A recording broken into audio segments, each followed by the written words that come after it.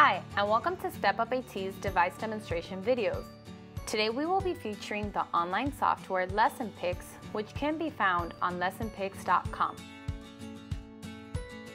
Lessonpix is a user-friendly, easy-to-navigate system that allows you to create visuals, which includes anything from layouts for your AAC devices, visual schedules, bingo games, adapted stories, and much, much more. And now it's snack time. Yay. Today we will walk you through how to make a visual schedule for work time, which includes the visuals for write your name, color, cut, glue.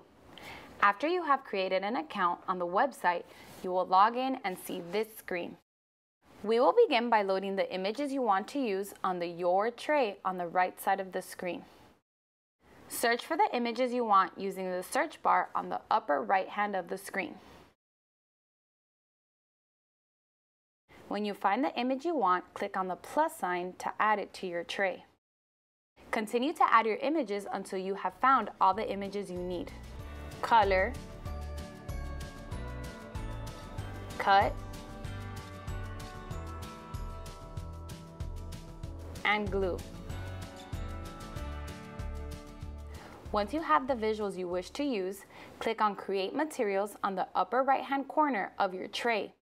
It will then open a screen to show you the different materials you can create within Lessonpix. We are going to search for Schedule. Click Next and you will see the screen where you can edit your images. Here you can change the name of the visuals, you can change the background colors, move around the images, and change the quantity of the images if you need more than one of the same image.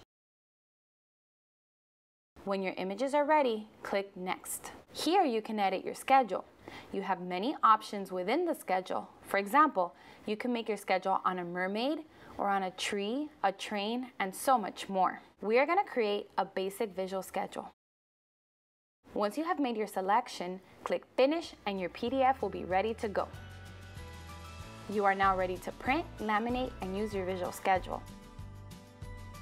Another feature of Lessonpix that is valuable to use is the Sharing Center. Here, other users have uploaded visuals they have made. If you have an idea of something you want to find, you can just search. The possibilities are endless on Lessonpix.